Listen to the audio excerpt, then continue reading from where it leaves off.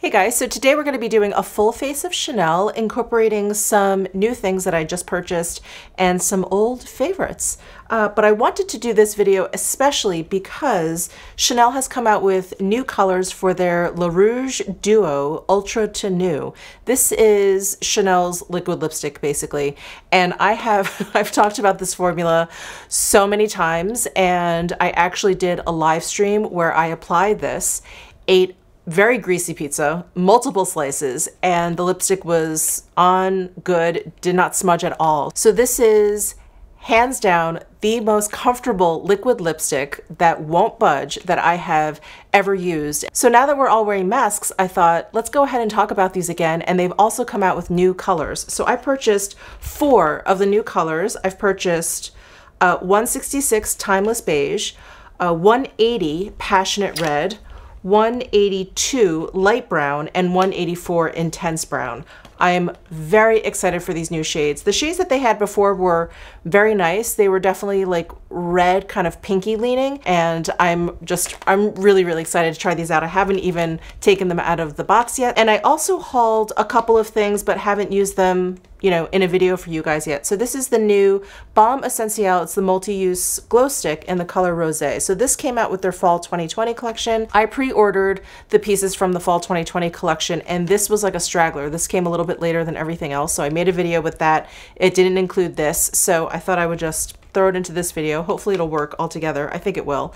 And then I also purchased this Alizane blush, which is not a new blush, but they kind of are doing a re-promote of this and 2 other shades for fall 2020. It has like the red emblem on the top instead of the white. So I thought I would use this. We'll see if these kind of go together. These new things I'm going to be mixing in with some old kind of like Chanel goodies. So I thought I would start with the Chanel CC Cream. This has an SPF 50, and this is just a product that I really enjoy using in the summer, but I have not used it that much this summer. So I was flipping through my foundations, and I have the Le Beige, the Healthy Glow Le Beige. I have the Sublimage that comes in the jar, and I was like, are those the only Chanel bases I have? And then this was like, hello. So I had forgotten about this guy. I have the shade 20 Beige, and the active SPF in here, it's a mixture of chemical and physical sunscreens. So I have nothing on my skin, I mean, aside from skincare, but I only have like moisturizer down. I don't even have any SPF down.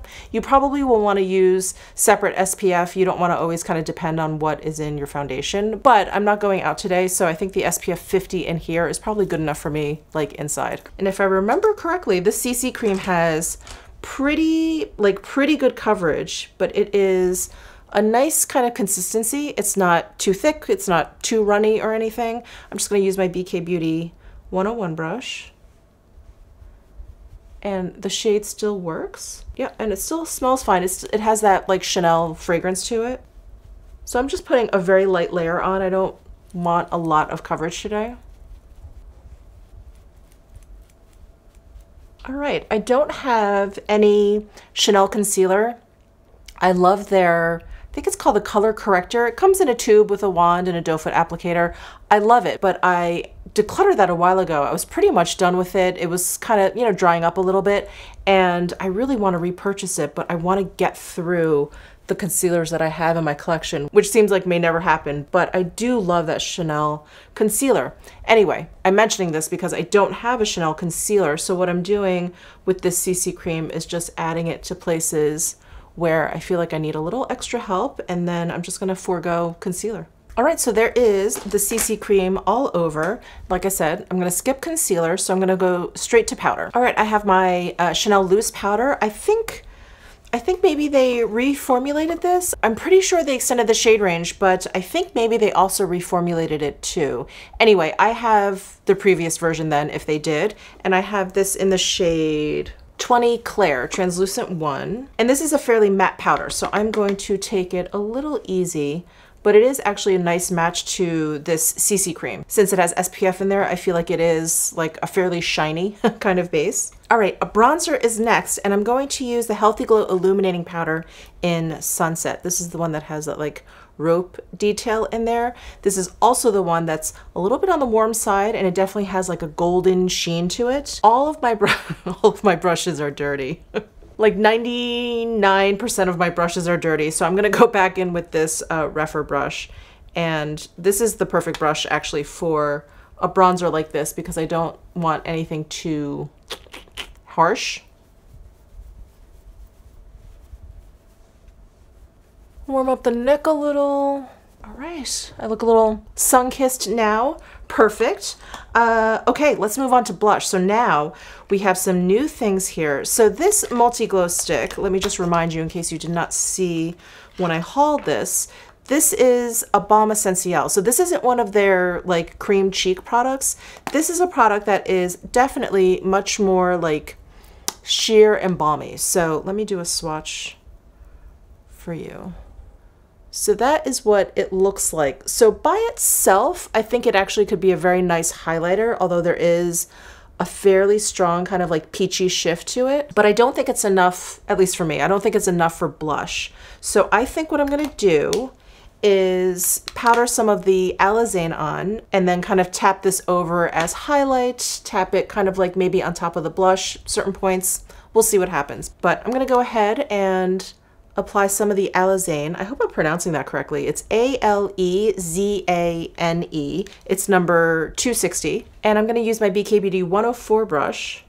And, ooh, that's pigmented. All right, there is Alizane. There is a beautiful sheen to it. You can kind of see it in the pan. It has, I don't know if the camera's catching it, but it has definitely like a nice bright satin kind of sheen to it. So it looks like it's a little bit of like a high lit kind of blush. Is that a word? High lit? All right, let's go ahead and move on to this new Baume Essentiel in Rosé. And I am, since I have all this powder product down, I'm not gonna, you know, like swipe the cream product on. So I'm going to run my finger over it and then I'm gonna tap it on. I'm just putting it where I would highlight. I think it's doing a nice job catching light there. And then just dabbing a little bit onto the apples of my cheeks. And I'm gonna take a close look and see if it moved product underneath. No, actually I think it's sitting on top of the powder product nicely, but I would definitely recommend just kind of gently tapping the product. Ooh, so pretty. Oh, I love that combo of rosé and this Alizane powder blush. Oh, that's lovely.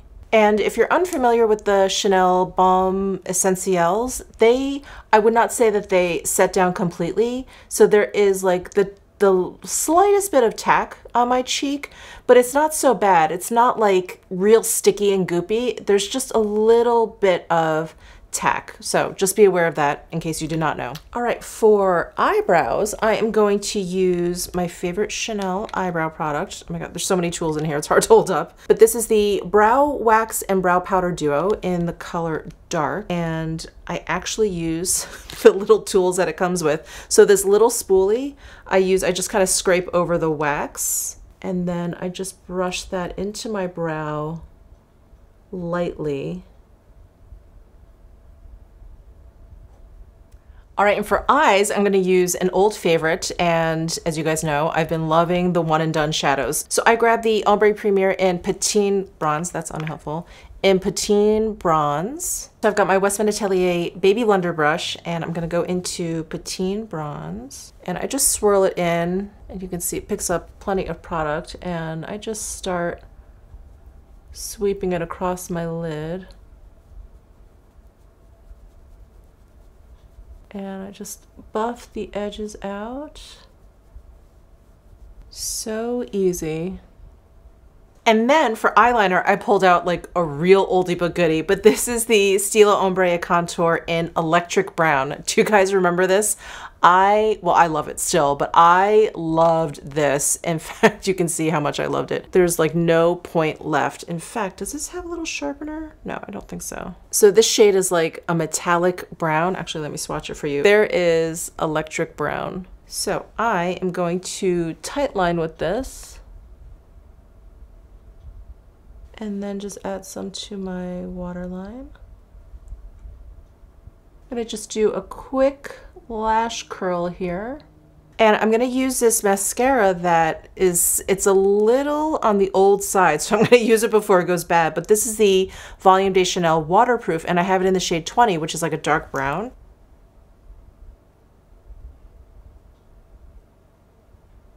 All right, mascara is applied. Let's move on to lips. I'm so excited for these. Let's start by taking these out of the box first. All right, let's start with the lightest one. So this one is Timeless Beige, and I'm gonna do some swatches on my hand of just the pigment. So there's Timeless Beige. Ooh, that looks lovely. So if you guys are unfamiliar with this product, what it is, it's dual-ended. So there's pigment on this side, and then there is like a clear gloss, you could say, but this is actually what sets the pigment down. And you have to use both. So you put the pigment down, the color, and then what you do is you swipe this clear gloss over, and that's what sets it down, but it's also what makes it very, very comfortable. It's such an interesting and unique product. It is the absolute best liquid lipstick out there in existence. So that is Timeless Beige. Next we have Passionate Red. Oh, I thought this one was gonna be warmer. It looks like kind of like a brick red in here, but it actually is pretty kind of blue based. Not horrible, but not really what I expected. So that is Passionate Red. This actually reminds me of their Blueberry color. And then we have, oh my gosh, I'm so excited. This one is Light Brown. There is Light Brown. Oh my God. If this color doesn't scream Michelle, I don't know what does. It's kind of like just a hint cool toned. Ooh, I love it. And then this one looks gorgeous in the tube, but this is Intense Brown. And can you see those like metallic little micro glitters in there? I thought I saw it online and I was like, no way. So excited. Let's swatch this. So interesting. So this is Intense Brown. I really hope the camera's picking up like the little bit of like metallic sheen that it has.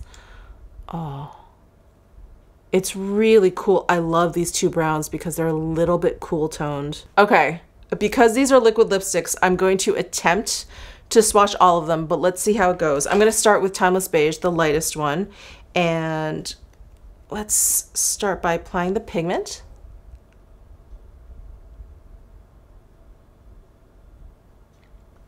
And then what you want to do is let these like set down a bit. And it's a little bit different for each shade, but it will get like a little bit sticky. Like you'll know when it's set down is my point, but they will definitely feel a little sticky here.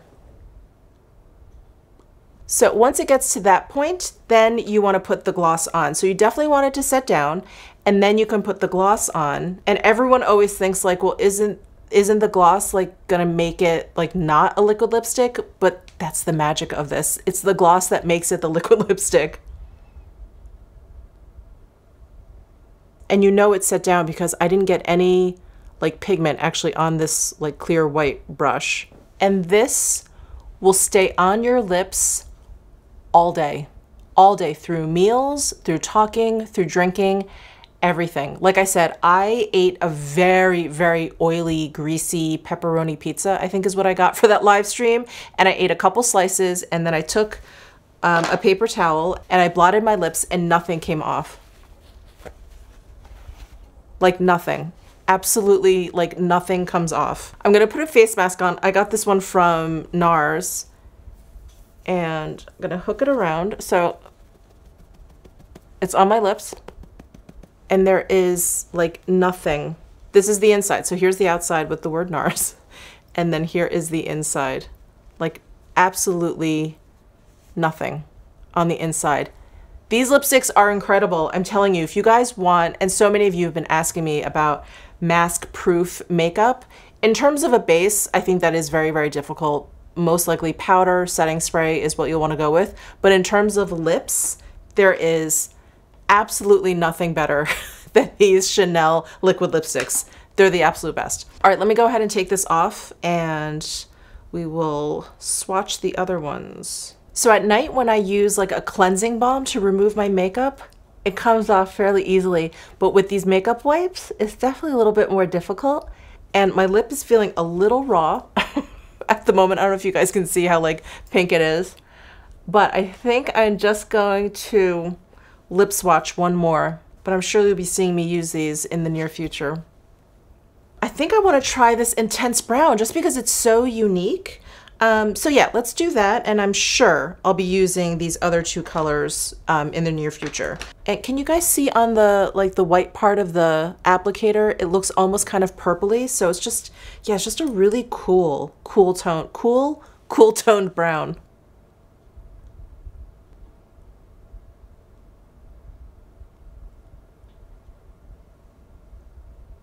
So I'm just gonna give it a few more seconds, although it feels like really, really sticky at the moment. All right, now I'm gonna go in with the gloss. You basically wanna put enough of the gloss on until it's like not sticky anymore. Oh my God, I think we have my fall look. I'm loving this lip color. Okay, before I let you go, I'm gonna do another lip test. So let me get a fresh piece of paper towel here. Nothing. Absolutely nothing. I mean, aren't they amazing? Anyway, let me let you go. Thank you guys so much for tuning in. Like I said, I'm sorry I didn't get a chance to swatch these two, lip swatch these two, the light brown and the passionate red. My lips are just real sensitive, so I will definitely get to them in a future video, but thank you so much for tuning in. Give this video a thumbs up if you enjoyed it. Subscribe down below if you haven't already, and I'll see you in my next video.